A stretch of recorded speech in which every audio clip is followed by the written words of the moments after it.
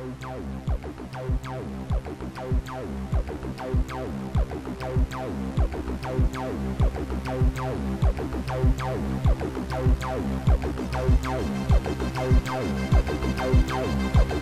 to another dimension, a dimension of insight, a dimension of understanding. You are entering a place where reality collides with truth. There are no limits, there are no boundaries. This is Off Planet Radio.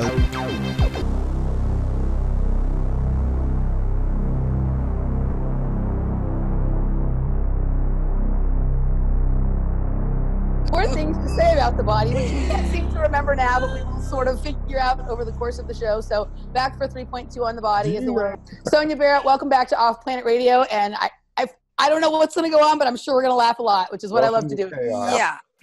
All right. Well, thank you. Thank you for having me back. I assume I'm the guest, so. Who the fuck knows at this point? We're trying to figure out who's the host. We don't need roles anymore, don't you know? Throughout the identities. Let's totally get rid of identities. Don't this forget is to no get my longer a role-playing game. That's too funny. Oh my God. I guess this game, the human game, is not an RPG anymore. So it's not. God. We're in trouble, folks. We're all out of control. And this is the best part, though. Being out of control is exactly what you want to be. That's how you break the code. Yeah. Be out of control. And we are. We are not adhering to any protocol at this time. Look at me. My cord's all tangled. I'm a mess. Randy's usually the stable one. What happened here? Oh, no, there's no stability. Randy's the stable one. If Randy's the stable one, then we're all in trouble. All right. Oh, my gosh. What we just did there was we started a show that's about the human body with laughter. Right. We kind of did a pattern interrupt on the whole thing, which is kind of the point. Yeah, that's the whole point. That's the out of control. That's exactly it. Too much being in control makes the body rigid. I agree. Yeah, it is amazing because it is. It's amazing how locked we all are. We're not relaxed. We think we are, but even when you're sitting, you're not relaxed. Everything, there's so much tension throughout the whole body from all day, just period. And so, so when you laugh, you really don't have a choice, but the whole body kind of laughs, it's like the whole body just kind of loosens up. So you really don't have a choice, but to just relax and let it flow. Yeah. So speaking of being out of control, I just want to hit this real fast before we get into the meat. So the last time we recorded was right before the retreat. And this is our first sit down back with Sonia after. And if you guys want to have an out of control experience, I highly suggest you attend one of Sonia's retreats. It is not for everybody, but I think this would suit a few of you out there. And I loved it. And what I really liked about it was the amount of laughter that went on. And one of the things I found really, really refreshing was that with really very few exceptions, the people there were not married to narratives. And that is one of the things that happens to us when we are in this alternative media circle, especially once you become a sort of a personality in it, you become married to, whether consciously or not at some point. I mean, I've pretty much let go of them mostly at this point, but, you become married to narrative, intentional or not. And the people who are in the community also do, and then you sort of create these little groups and cults around those narratives. And one of the things for me has over the last year has been that I've been sort of letting go of all of that. And it was really, really refreshing for the first time to be in a group of people where that was pretty much mostly the case for everyone. And to just flow in a way where you didn't have to worry about offending somebody's worldview. And that much in and of itself made it a retreat. Yeah, it is very different. And you're right. If people need absolute structure and like this these rigid constructs, is totally not for them. It is free flowing, yet it's deep. This is the trippy part, is that, and the reason why it has to be that fluid is because, we do get into such deep I think, dialogue, cutting edge dialogue, that it would you have to have that kind of pliability to let that information kind of flow. You know what I mean? If you're all rigid with it, you can't really get the flow. So we'll go from the most extreme thing we're talking about with science or whatever to the most ridiculous, you know. Mostly ridiculous. Mostly ridiculous. Yeah, and everybody that's there, of course, you know, you get a lot of the same people that have become like family, but and I knew them, I saw them, I met them before, like in the very beginning, and those people are very different people now. If you talk to Angel, they're very different from several years ago when we started, and it is very life-changing. Yeah, no, it really was, and I found it I mean, I was having difficulty accepting the world in the weeks and months leading up to it, and that possibly could have even been some preamble, but I found it very difficult to reinsert myself into the Matrix game. After you came back. I still have almost no online presence since coming back, just because it's really great to that's what happens, though. Tangle. Yeah. That's why we started to call it the retreat flu, because it's so funny, because a lot of times, I mean, all of us, everybody's been through it. Every time we get together, even though there's so much laughter, but then there's so much depth that everybody comes back, and they're, you know, sometimes there's a readjustment period, or things start shifting in you. And that's what happens. And it's like your brain is like readjusting to an adjustment that you don't even know the depth of the adjustment that's happening. I think that's what's happening with you. And I think that's what we all find so cool about it. So now what I've decided to do is, after the retreats, after each retreat, we're going to meet, like, we're going to have like just a follow-up chat, you know, after like maybe 2 hour-long follow-up chats after each one, just because it happens all the time. And some people, it took them a couple of gatherings with us for it to not be so intense after, even though there's so much laughter and craziness going on that you don't know you're changing, because you're so pliable at that moment. So anyway, so it's fascinating. What I think the biggest change for me that I noticed is that, like, things that I thought were about other people, in terms of like, oh, like this person does this thing that creates this problem for me, or this thing that's annoying, or they like, you know, this thing is this person's problem. No, this is my bullshit. Yeah. It also comes surface. Yeah, it all just comes right up in your face. And that's why when people read the testimonials online, it always says, this is not for the faint of heart. This stuff is amazing.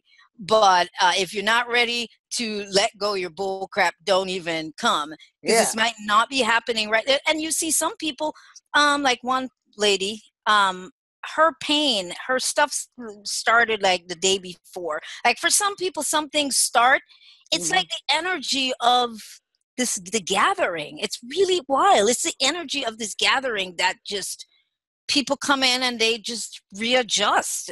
It's wild. I mean, even myself experience that. So there's definitely something to the gathering of those people. And then we do it in all these way out places, these very interesting way out property that is just awesome. Anyway, it was just fun hanging out with you. It was just good. And this is all part of the health thing. So the thing is, we can't really separate it. I know it sounds like we're talking about different things sometimes, like we're going to talk about the body, but it's all the same stuff, because it's all your stuff, all the rigidity that also causes the body to get these blockages in different parts of our bodies, whether it be, you know, it's the emotional stuff, but things that's going on with you, or things that you don't even know it's going on with you because it's buried there for such a long time. Either way, it all begins from something, from a core thing, and then we have to be ready to allow or to let go. Even if you don't know what you're letting go of, it's so important that you just go, you know what, I'm ready to to release whatever needs to be changed in me, to move me forward. It's like you're just committing to that. You don't know exactly how it's going to happen. And the important thing is that you don't try to box how change is going to happen. Mm-hmm. Because the more you try to control it, is the more tension there is, and the more fighting you're doing, and the harder everything seems, and it just becomes so difficult. You have to just let go, and you just let it, like you backed away from like the computer, like that's what you're feeling. So you didn't fight it, you just kind of allowed it. You didn't struggle with it, even though there are times when you're thinking, I really need to do whatever this thing on the computer, but then there's this feeling of no, not yet, and it's being able to trust all of that. But the body's processing everything. This machine is like working overtime. And that's what people need to understand. So it's not just the food. The food is one thing, but it's the whole mind game, man. It's the mind game and the game itself. Well, I like what you said about not boxing the experience, because I think so many people go into experiences that they expect to be transformational and want to feel different at the end of it. They want to go home feeling different. And I didn't go home feeling any different. The difference came in the days and weeks later upon reflection, and it's still happening, because you can't actually experience the transformation until you go back and reintegrate into your life, and then you see how you're changed, how you feel different. And what you said about the body is very important, because we all think that this thing is in our mind. The mind is so much the processor for this, but the trauma is stored in the body, and the body is also where the healing will take place. Absolutely. And the mind will follow. And the other thing is we think about our bodies as being our tool and our instrument in this game, but actually we are the game. Our body is the game. Our mind is the game. We think of it as something outside of ourselves, because that is a human tendency to need to project, but it's all actually within us. Right. And so, yeah. This is the whole body is the interface, that has the processes the sensation. So it's this interface that processes the sensory system, that processes the whole feeling of the relationship that you're having with everything, people, places, things, what you like, what you don't like, all of that, your happiness, your sadness, the idea of happiness and sadness, that the whole thing. So the body is processing everything. And that makes it super important, because without it, no matter you saying we're spirit, what is it, we're having a humans are having we're eternal souls or spirits having a human experience. Doesn't matter, because a lot of people say, that's probably why I can't even remember, because people say things, they just rattle it off. They don't really hear what they're saying. So bottom line of it is, even though we'll take that level of I know what it is. It's we're not humans having a spiritual experience. We're spirits having a human experience. Having a human experience. That's it, yeah. And we need to have these vehicles, these mechanisms, to have this amazing experience. And these bodies should be appreciated more than they are. They are an afterthought in most cases, and even when they're not an afterthought, it's very superficial and topical thinking. When we think we're paying attention to the body, we like when it looks nice on the outside, and maybe some people are doing trendy, eating great, but do we really dive into what's really happening with the body?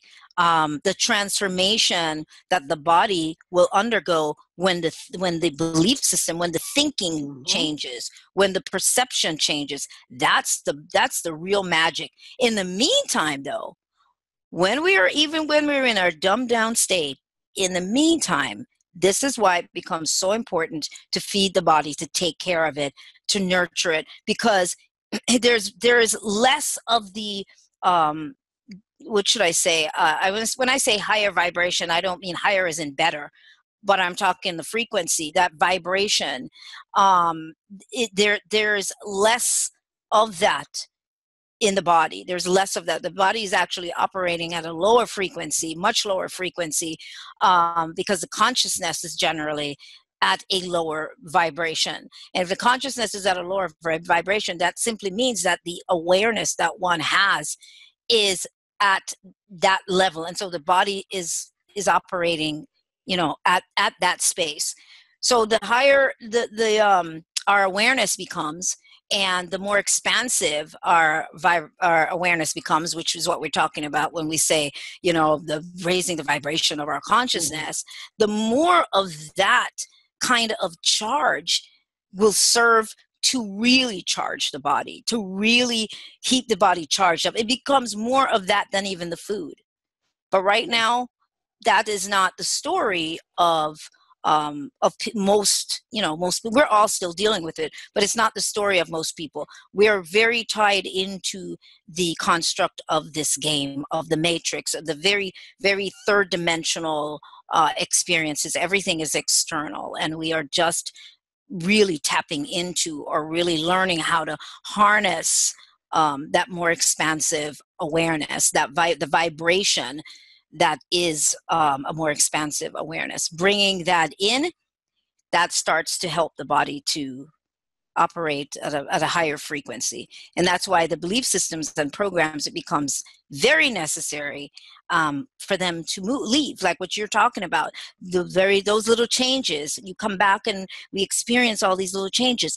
That's the body lightening up more. That's the frequency of the body changing ever so, you know, not necessarily slightly, but it's this gradual changing that's happening, which is going to continue to take the body into a healthier space, because it's less weighed down with trauma, with the frequency of trauma, which is going to be a lower frequency. It's a dense frequency, like literal knots in the body, locking the body up.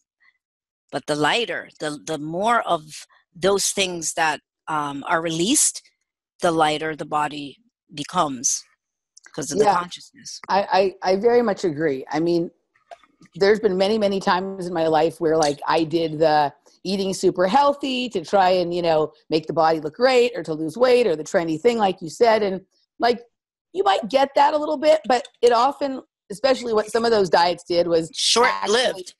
Short-lived. They make you tired, which ultimately makes you more dense. And so you're skinny, but your face looks tired and your eyes look tired and you feel like shit. And your consciousness is this big because all you're thinking about is, you know, your calories. How crappy you look. Right?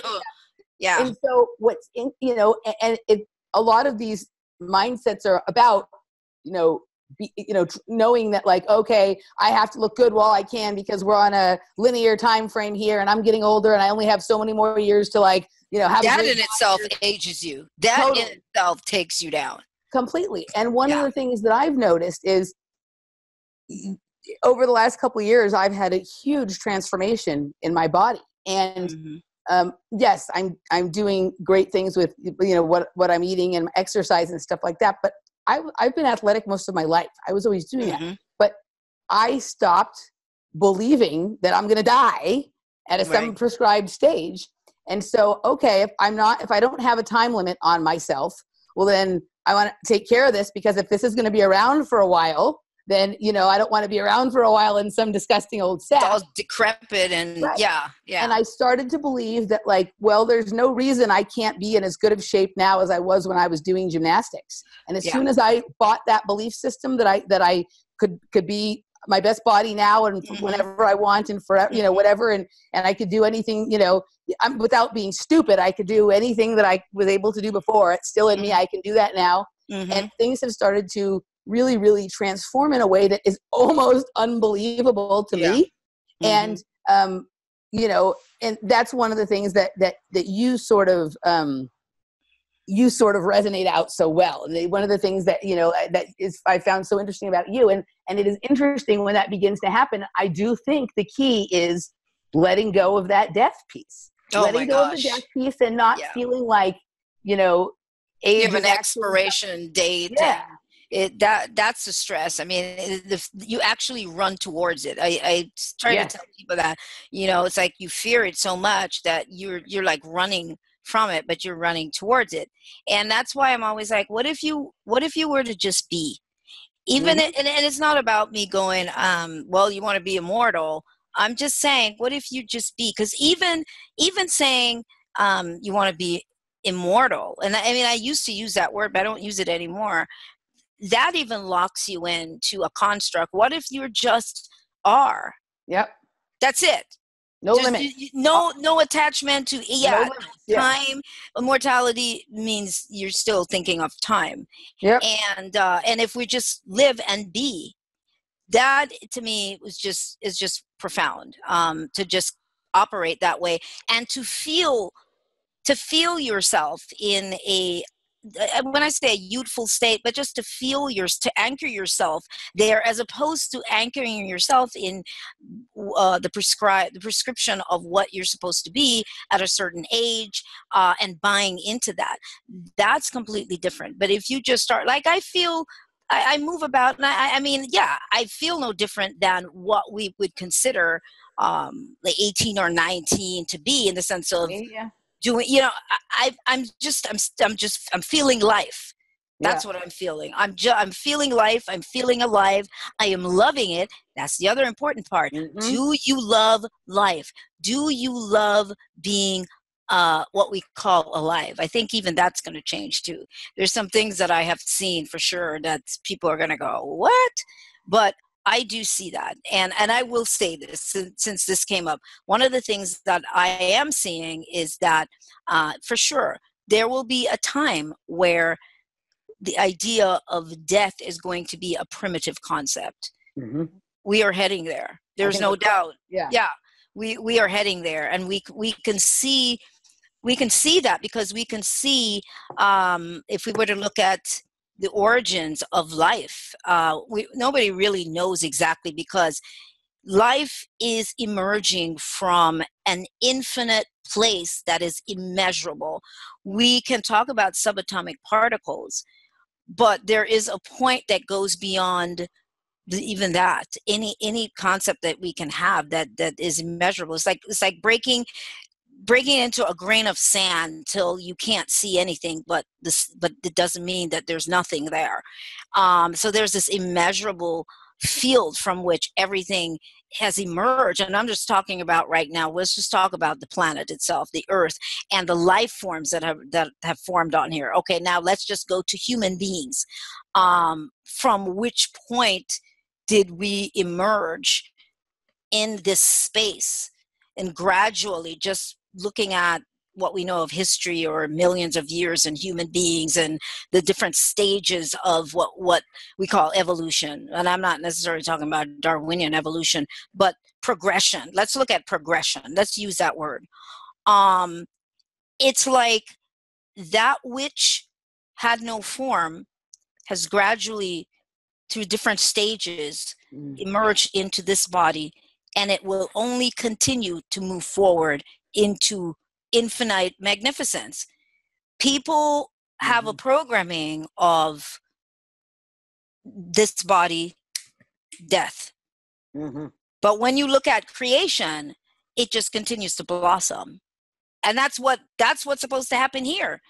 This is like a flower that has to continue to bloom into unlimited potentials of what it can be, unlimited to a point of moving about, yes, into different spaces, into different realms on a conscious level. Because we're doing that anyway, but we're talking on a conscious level, just moving through and being able to shift and change the molecules, shapeshift basically, into whatever.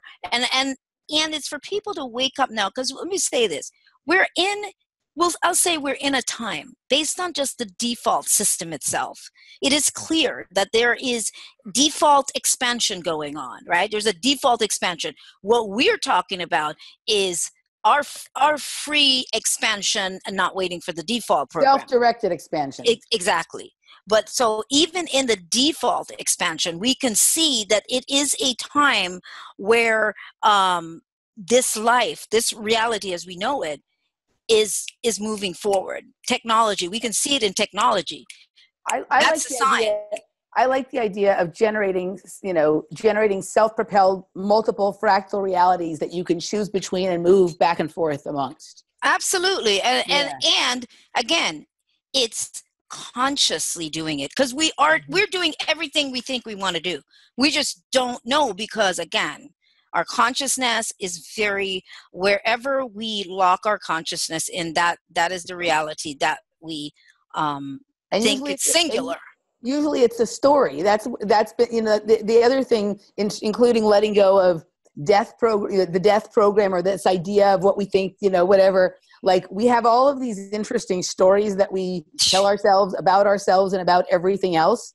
And like learning to let go of them, or realizing that that's just one possible version of reality amongst absolutely a number, is also another way that you can sort of you can free yourself, unage yourself, and free yourself. Exactly. You unage yourself, because your body doesn't have to conform to this program, this comfortable, safe program, singular perception of reality, this singular birth to death program that has been, you know, basically encoded in everything, in people's minds and DNA and so on. And so, yeah, that's really important. What you just said is moving away from locking ourselves in the stories, because this is all this life is about, is a bunch of stories. And it's just story after story, and you know, one story births 12 stories or a million stories.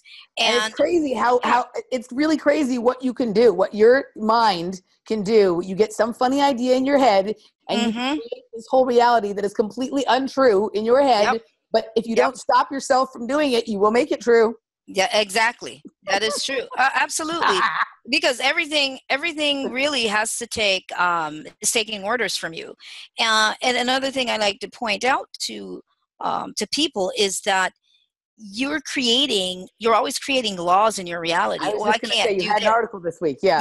Yeah. I mean, the idea of a law, and for some people, when they heard that, they're like, oh my God, that hit me. I so get what I'm doing. You said when belief becomes law, right? When belief becomes law. Yeah, that's it. Yeah.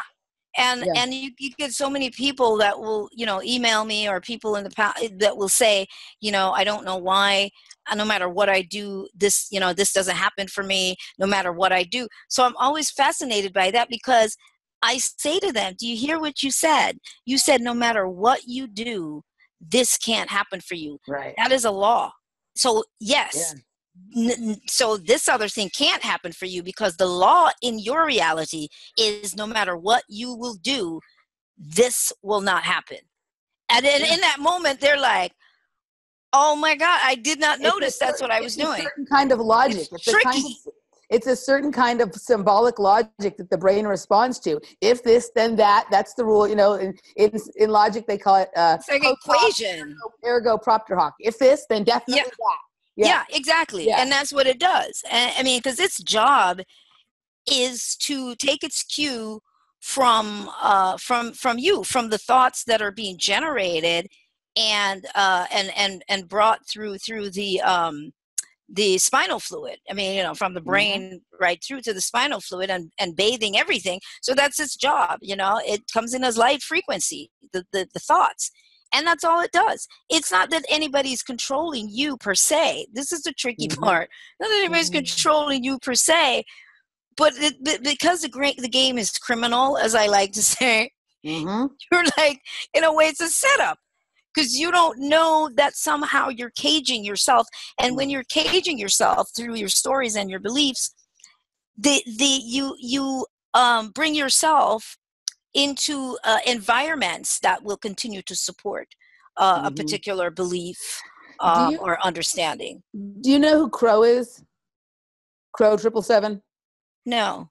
So he's an interesting guy. We've had him on the show. He's the guy who filmed the the lunar wave, right? And then he also has just a lot of interesting ideas about things. And I don't agree with him on everything, but I like the way he thinks about a lot of things. Even when I disagree on some things, I agree. Right. And he has a great quote, and I think it's one of the best, and it's my favorite, one of my favorites. It's certainly of his. And it's, belief is the enemy of knowing, right? Because when you believe something, you cut yourself off from ever being able to actually know anything.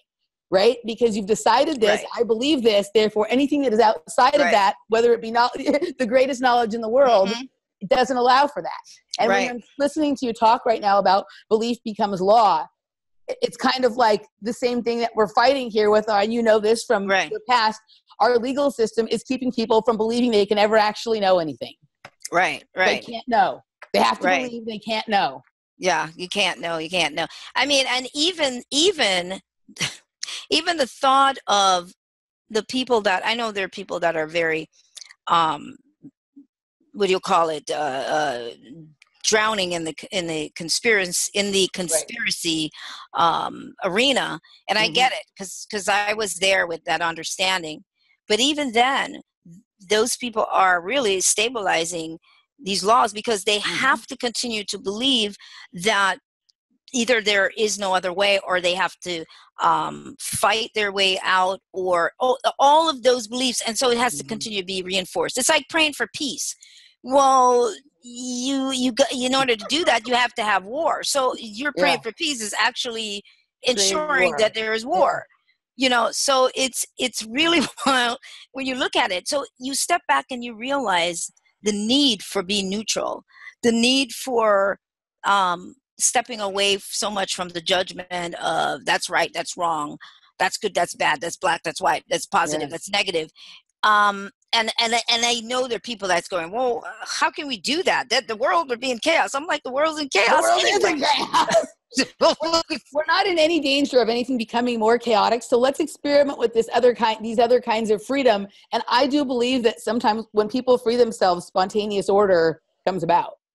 Right, absolutely, because most of the things that we are running away from, but actually running towards, it's really about survival. And it's like, it's so important that people realize that much of their life is based on survival. And so a lot of things are being generated in your thought process and so on based on your need to survive. That's really doing it. So the more that we understand this, and you think about it, the more that we get this, and it's that aha moment, and you realize it's okay. It's okay. You yourself are not having to be in jeopardy anymore of, oh, I have to defend myself. I have to survive. So therefore, if I have to survive, I have to judge you. I have to worry about what's good, what's bad. I have to worry about if I'm going to be a good person. All that goes away. It just goes away because you're not having to defend yourself anymore. You're not having to be on guard for who's saying what about you and who's going to do what to you. And that literally removes you from the game. Because now we're talking about energetically here. We're talking about the like, for lack of a better word, like attracts like. So yeah, you're not having to have that thought process that opens this field, that invites, you know, a field, a resonating field that you now get to play in, you know, and be caught up in. And then 200 stories later, you're spun off into a whole bunch of other things. Now, there are people, they don't know that they're enjoying this, right? They don't know. But they are enjoying this because now they get together with other people and they get to talk about the horrors of whatever it is, or the system, or you get to do this thing together. That there is some joy in that. It's like people, I always say, who like to get together and talk about their surgeries. Yeah, right, for sure. Or it's like people who get together and share their war stories, like vets who get together and share their war stories, or people who have, you know, exactly, and get together and talk about how obnoxious their 2-year-old is and how annoying their husband is and how much they don't help and whatever and all that stuff. Exactly, that's just that will continue. Right. Yeah. And that's human nature. Now, hear what we're saying. Now, let's just get people to realize this. We're not saying that's good or bad either. This is an observation. We are observing the manner in which we as humans operate. So this isn't like a judgment on anybody. We've all operated from that space. And if you enjoy it, go ahead and enjoy it. Go ahead and enjoy it. But but then, people generally, I didn't know I was enjoying some of my misery. I didn't. Yeah. To my surprise, I was like, Whoa. My dad fucking loves watching CNN, dude. My dad has that shit on all day long. It's bad news all day, and he's upset about this and upset about that, but he sure does love watching CNN all day long, you know? Yeah, but what would he do if he wasn't watching that? See, this is the key. Yep. It's like if we weren't complaining about certain things in our life or our mates or whatever, we weren't complaining. That's what I say in workshops. What would you do if that thing that you say is not happening for you? What would happen if it were to work out and happen? It's amazing how people really have no idea. They like to say, gosh, it's like they like to dream. Oh yeah, if only I had $1 million. I love that one. If only I had $1 million. Yeah, life would be so much better. I would, be able to do so many things. They have no idea what they're talking about, really, right? Yeah. So, so you step back, and if somebody handed them $1 million right now, it'd be gone in a short while, because they have no reference point for handling it, and they'd go. Guess what? They'd boomerang right back, which is what happens to most people who win the lottery. They go right back because that's their reference point. That's the program in their brain is lack. That's what they know.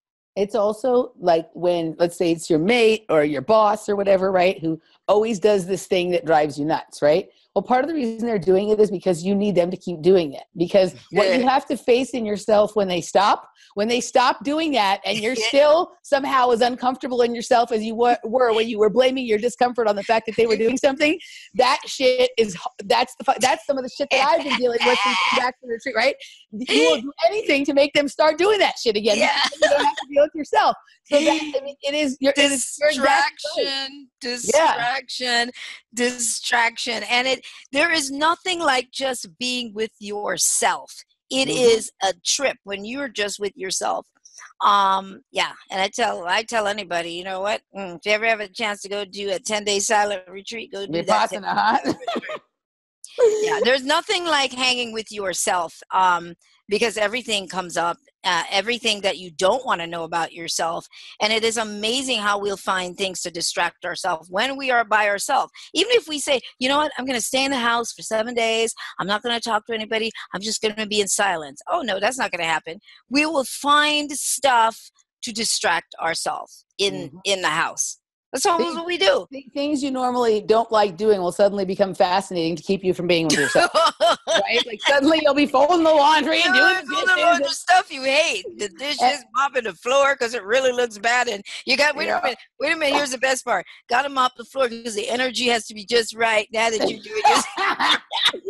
All right, speaking of silent retreats, Randy, welcome back to Off Planet Radio.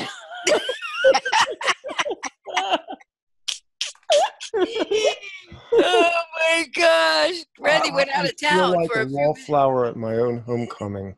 What do I have to add, really? It's brilliant. One of the things that you point out in the film Business of Disease is the fact that health and disease are both frequencies. And I like to think that what you guys just did here for, the last 40 minutes or so is kind of raise the frequency by having fun with it, kicking it around, kicking its ass, which is really kind of where this all has to go anyway. If we're going to prevail over disease and prevail over the system that is allegedly killing us, we're actually killing ourselves. This is systemic suicide. Right. Well, the system is supporting the consciousness of the people. It's meeting the demand. But the it is supply and demand. It is meeting the demand. The consciousness is being controlled by a small minority of people. This is actually how we do win. We don't need all that many people. We simply need enough people to raise the vibration level to offset what the so-called oligarchs have, quote, been doing to us. Right. Ooh. Right. It's to the game. They do it and that's the thing. They do it to the game. And Oh, it's such an interest. We could talk about that one all day long. But yeah, when you look at the game, it's the construct of the game and then the characters that are participating in the game, what appears to be what we call human beings. And a great majority of people are really more, what do you call it? NPCs, Characters. non-player characters. They're what do you call it for movies? Extras. Extras. You Yeah. know, Background. Basically yeah, walk-ons, yeah. yeah. Yeah. There's a lot of that, and so I think it's fascinating. But the game itself, and I think this is the beauty. When I looked at this, this was the beauty for me, is realizing that the game does have to be what it is. It has to be what it is, and if it wasn't what it was, the whole idea of being here and discovering and taking that journey, because it's all about the journey. It's not the destination, but it's the whole process, the whole journey, the journey of who done it, this mystery theater sort of experience we're having with figuring our way back out and discovering who we are, that ultimately we are somehow at the apex or the center of all of what we think is being done to us. Of course, we're at the center on a much different level, not down here. But it's to realize that the game has to be what it is. If the game wasn't what it was, and has been in all its glory, would the human experience be complete? We would have a one-sided human experience. We would have a human experience that's limited to some specific things, and this human experience has not been limited to specific things. It's been everything. It's been everything that we would consider to be horrific and wonderful. It has been the extreme of any kind of madness to the incredible beauty, and in that, human beings have the opportunity to go, oh shoot, I woke up in the game. Oh, okay. Whew. All right, so that means I have to now transcend the game. I'm not fighting to get out the game, but the object of this game is to penetrate the game, just to walk through this game to the other side, for the game to become so insignificant that you move through it with ease. This is the magic of this experience. So without it being what it's been, it would be very easy and simple, and we just wouldn't have all that. And I know people go, well, why? Well, why? And if you really would start looking at it, you will see. It's like you really get it. You go, okay. Because there's such beauty in us, in this conversation, in all that we've figured out, the things that we've lived in our lives, from being part of religion in this life, going to church, doing this, doing that, and then gradually awakening to memory, to these bigger and bigger levels of memory and realization of who we are, and seeing our way through this game. Think about it this way. Why do we like spectator sports so much? Mm-hmm. And more importantly, why do the players in the game like spectator sports? Because to them, a stadium full of 75, 80,000 people is an abstraction. You don't know every person there, nor do you care. You are looking to the mass effect of the energetic that is going around in a circle, literally. That's absolutely why it's a stadium. Yeah. That's why supposedly the whole world is round. Everything spins around me. When we're able to swap in and out of that construct, we're players in the game. We're spectators in the game. That's right. And then we feel the energy in the game, but at the same time we're going, it's a game. Yeah. Yeah, absolutely. Yeah. It's I love the symbology of how everything actually is a copy of everything else. We just don't always realize that, but everything is operating like off of the same formula. Through and through. The corporate game, same thing. It's the political game, religion, government, Yeah, it's all the same thing, but it's also these hierarchical systems. There's up there, there's down here. There's the players that are here, they're the players that are down here. And each one needs the other. You can't be up here if there's nobody down here. If there isn't a down here, you can't have an up there. You know, and vice versa. So we see the interchange in the human game and the necessity of the character, the roles, the different roles that people play. We need them to play those roles. That same hierarchy even sort of exists within our own body, within the chakra system, and like the, you know, lower part of the body in comparison to the head. We think of the head as being superior to the rest of the body, that this is where our brain is, this is where how our consciousness is attached to and our knowledge. And we think of base behaviors as being generated from the lower chakras and the higher, you know, actually we know the ones up above. Very interesting. Yeah, that's true. We actually know now that we're putting the brain up here, but actually the brain is down here in the gut too. In the gut, there's two brains. We've ignored the gut brain. We've elevated the monkey mind, so we're thinking through here when we need to think down here. And there has to be a balancing, a redistribution of energy, which is something I'm working with right now. Right. To get better. And a holistic, a holistic appreciation for the entire universe. This whole universe. The whole body and the whole body. Universe. Yeah, it's this appreciation. And I but also we love are the universe. That's the whole thing. Yeah, that's the whole thing. Emily and I have said this for years. You know, the truth is out there, it's inside you, and people go, oh, that's so clever. And it's going, no, it's not clever at all. Yeah, you are the universe. Yeah. You are. And every cell is also what is a universe unto itself. And I think that's so magnificent, because it's no different than we think that, you know, the earth and the planets and the universe. And then in these bodies, we have, you know, a kidney or heart. We have all of these organs that are also a universe unto themselves. And then every cell in everything is also a universe unto itself. So it's interesting to watch this this sort of a matrix and a matrix and a matrix. Russian nesting dolls. That's right. Yeah. The same formula, we see it runs through everything. It's just on and on and on. And I did an interview recently with Ananda Bosman, and it just talking about that. And I love that when he was talking about the, you know, some of the scientific discoveries, and realizing that it's like 512 dimensions. Of course, there's more dimensions, but we're talking 512 dimensions it takes for a human being to actually show up in 3D.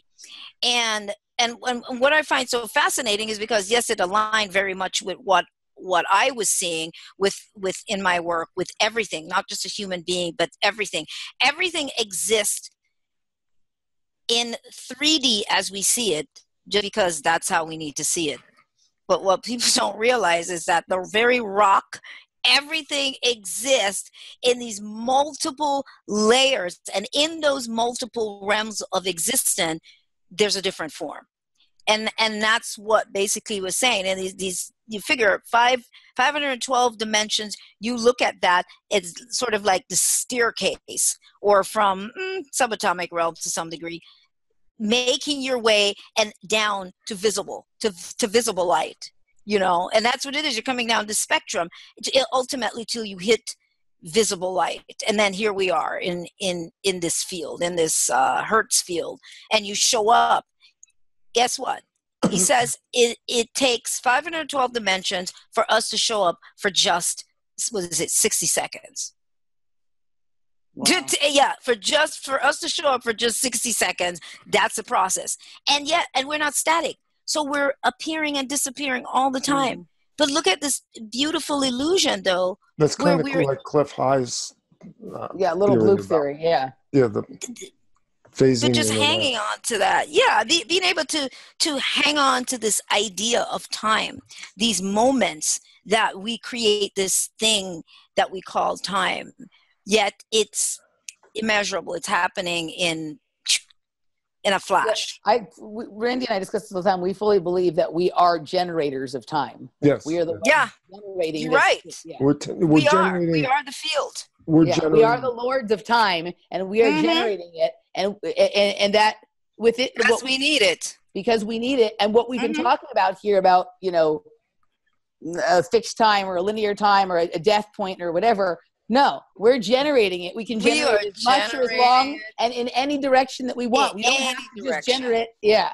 Absolutely. And that I'm glad you said that too, because those are the conversations that we need to have. I mean, me, I get so excited about this kind of conversation. It just like, I'm telling you, it's just like eating ice cream. I'm like, yes, because the more we start to cement these truths, these realizations rather, the more our brain starts to change the pattern that we've all been holding of this third dimensional reality. And the brain is like, okay, filter, keeps removing the filter.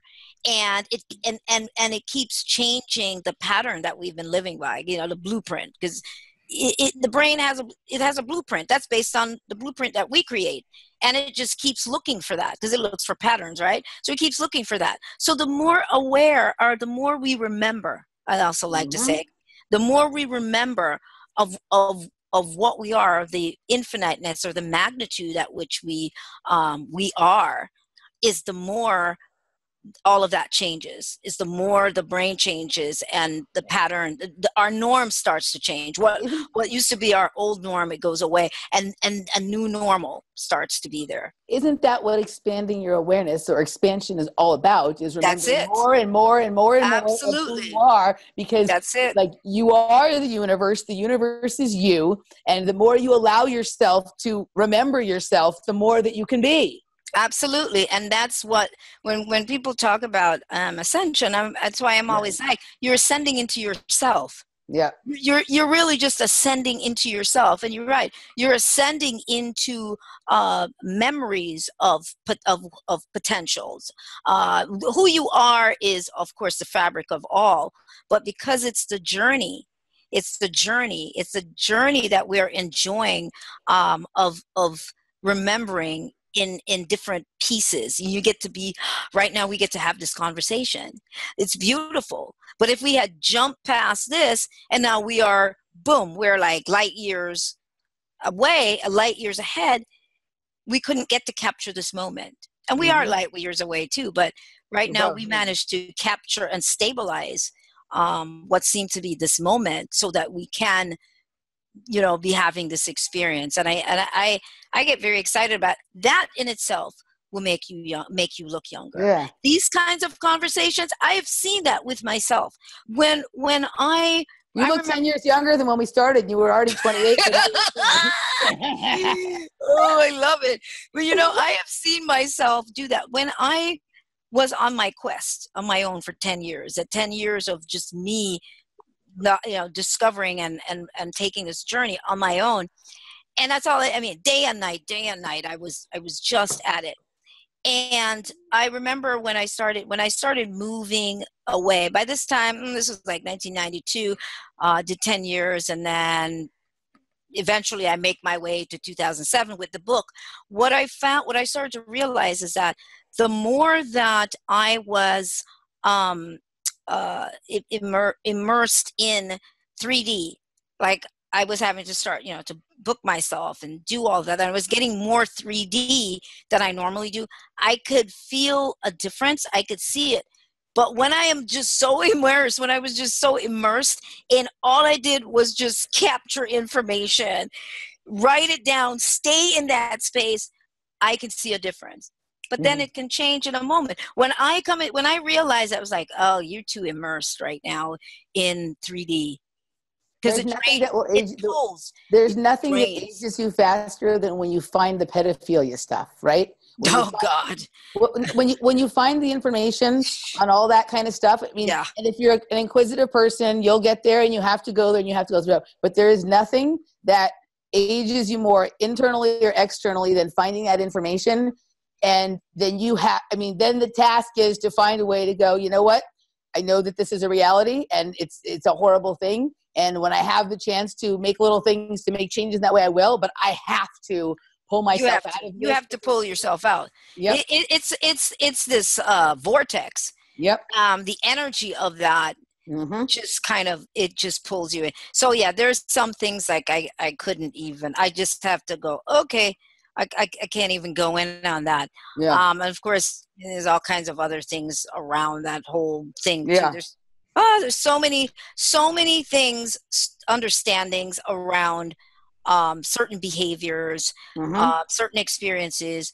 A baby is a being that is having this experience.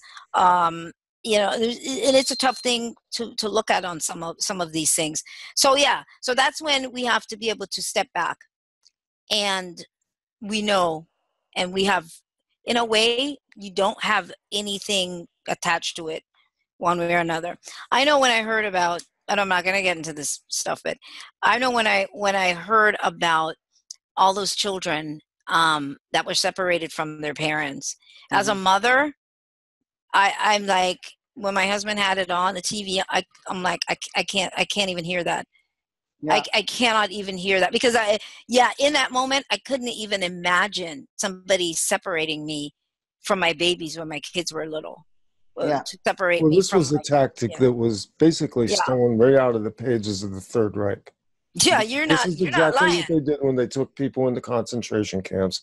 They separated them, they stamped them, they numbered, they put them in small containers and basically stopped allowing them to be human. Yeah, yeah. There have been movies on that. There's a movie that I just watched called What Happened to Monday. Oh yeah. They're all there's 7 twins and seven of them. Yeah, and they all pretend they're one. Yeah. They all pretend. They had to, because once again, all these movies with children, I mean, to veer off on that, but it just reminded me of that, because we've had so many films coming up, The Giver, what is it, The Darkest Mind, Maze Runner.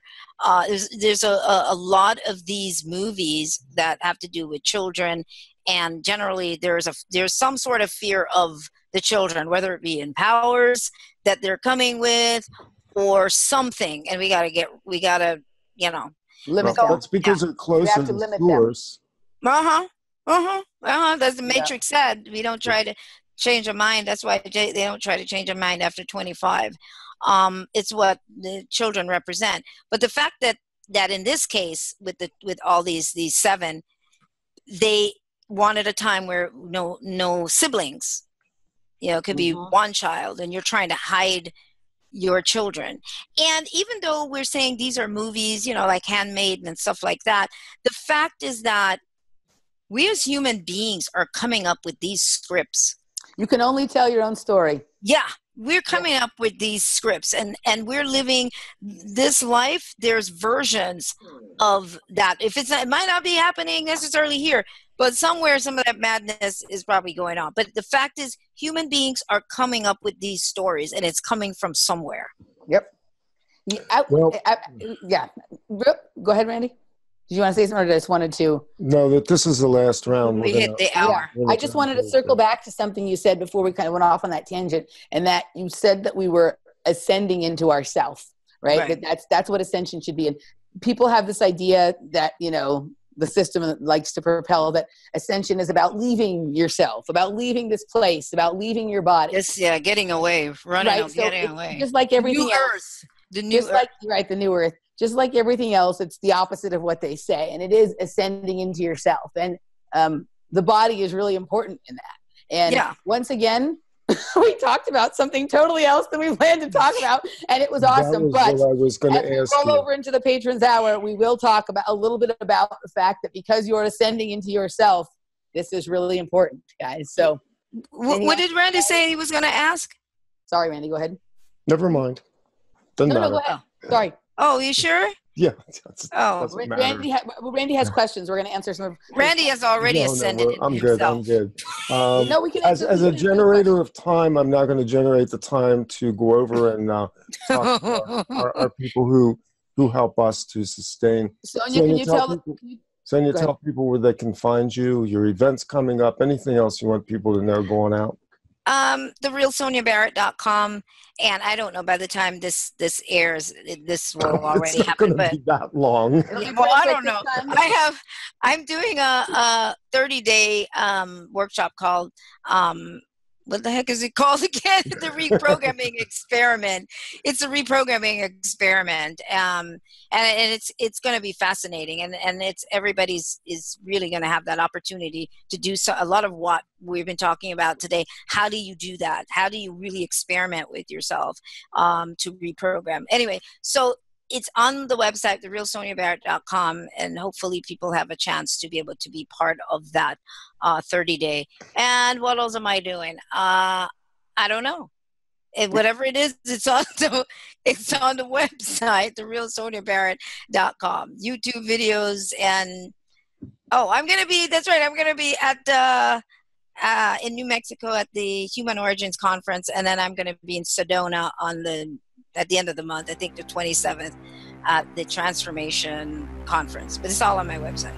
Cool. Excellent. All right, We'll see you on the other side, guys.